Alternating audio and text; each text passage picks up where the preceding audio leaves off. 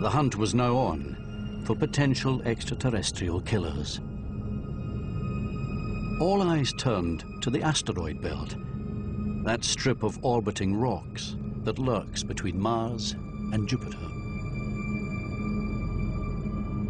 Here, great blocks of rock and metal, left over from the building of our solar system, quietly circulate.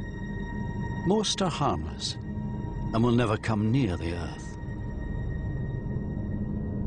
But just occasionally, they collide, sending one spinning out of orbit at 20 kilometers per second, several times the speed of a bullet. At that speed, a 1 kilometer wide asteroid could hit Earth with 20 times the power of all the world's nuclear weapons.